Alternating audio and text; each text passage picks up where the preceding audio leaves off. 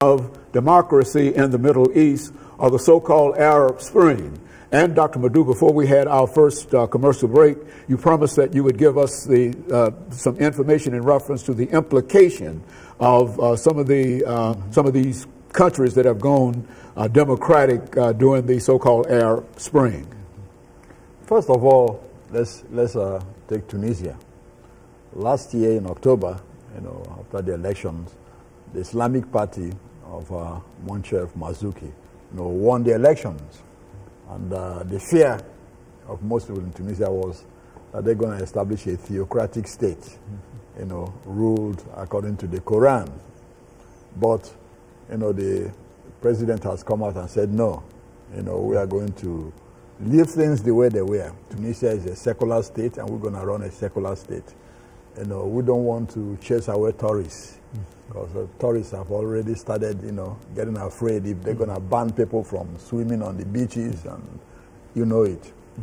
Christians have already gotten scared, if they're going to lose, their liquor licenses and all those. But the government has said, no, we're not going to do all that in the interest of our economy, because if we chase tourists out, the economy will go down, and there'll be nothing to govern. So they're sensible enough to understand that for them to survive and run the country efficiently, they have to run it as a secular state. Introducing an Islamic state will be counterproductive to the economy. Now in Egypt, an Islamist party also won, under Mohamed Morsi, who is an American-educated PhD holder.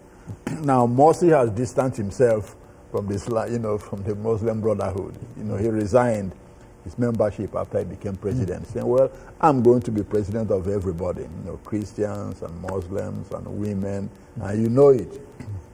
Now, prior to his election, the Constitutional Court that was appointed by Mubarak, dissolved parliament that was filled with members of Mohamed Morsi's party. Now, the army also came and subscribed his powers, saying, well, you can be president, but we don't want you to mess around with foreign policy or defense policy. We'll keep that to ourselves. Now, when Morsi came in, the first thing he did was, call parliament back into session for a few minutes just to challenge the army. Okay, so that happened. Right now, he is involved in a tussle with the army for power.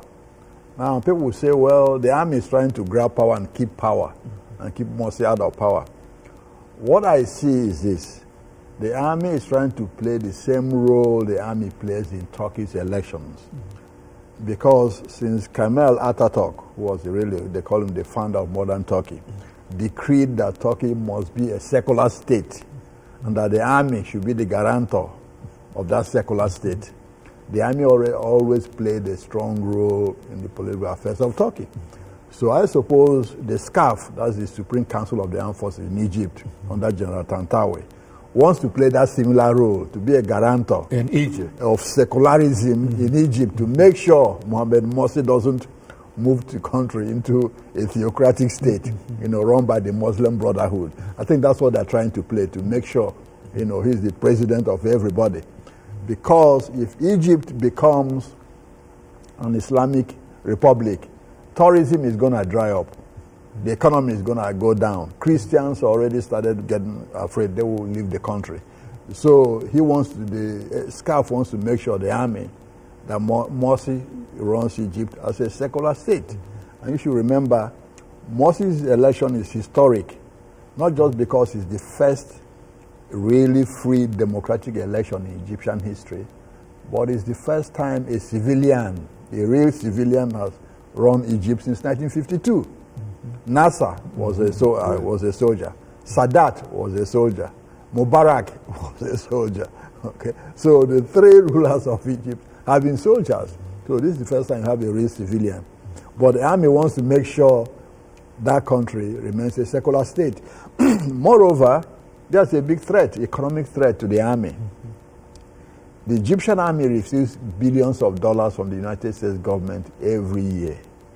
And the army understands that if Egypt was to move towards being an Islamic republic, that money is going to go.